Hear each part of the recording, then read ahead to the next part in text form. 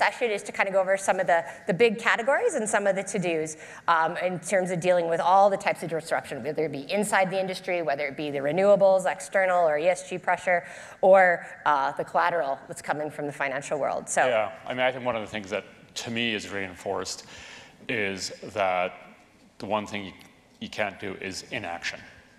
This is such a dynamic environment that thinking you're okay is not on. Yeah, right? No head in the sand. No head in the sand. I don't know what the sports metaphor is, but you have to do something on these to-do lists. It's mandatory.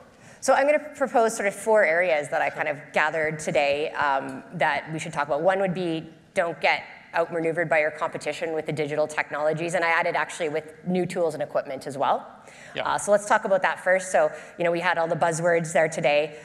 Started with Humera this morning, talking about, the role of artificial intelligence and just get in the game. Like, start with something small, get some experience. I think that was a big thing for me, is that I knew artificial intelligence, machine learning, all these things are big, but also daunting.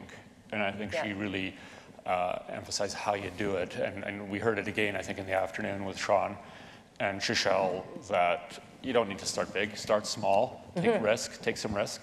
Yeah, you got to take some risks to get some gain. Get it going. Right. All right, let's talk about the next thing. The next topic or category is, to be a company of the future, you need to avoid being in the penalty box with your investors by reducing your ESG, environmental, social, and governance risk, and ultimately your business risk. It's not just about checking boxes. There's real risk here that you can mitigate.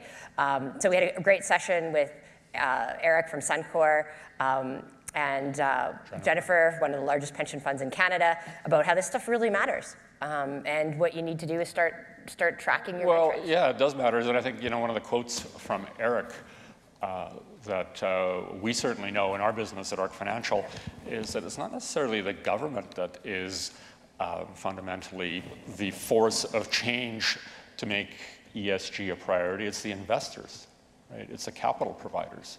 And so I think that you are going to see increased emphasis on this in the future. You talked about that on your panel. And the companies of the 2020s, those that follow more of an ESG directed effort are going to be valued higher than those that don't. Okay, so that's number 2. Number 3, another kind of broad takeaway is, well, upward momentum exists for oil price. We talked about that today.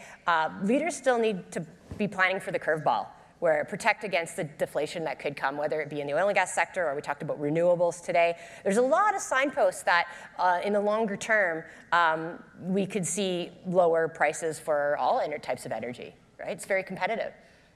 Yeah, I mean, it is a deflationary environment for bringing energy to consumers. A joule of energy from wherever it comes from is broadly going down. Now, I know the price of oil is starting to spike up again because of the issues, but this is playing to win in this game is a long-term proposition.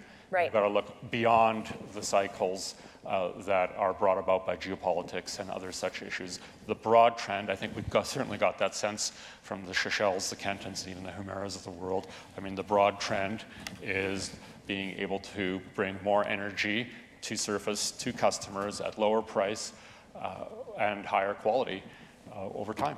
Okay, the last one is the team culture and human resources. And I think in oil and gas industry tends to be full of engineers, don't want to think about the soft stuff, but it really does matter. And that kind of surfaced throughout the day in a lot of the panels. I mean, the session with Jackie and Jana, I mean, I love that session because it's, as I said, you can talk technology till you're blue in the face, but if you don't have the team and the culture and the appropriate places to work that are productive, you are not playing to win. And you got that sense from Sean too. I mean, he's have the locker room, got that culture. He's on the ice.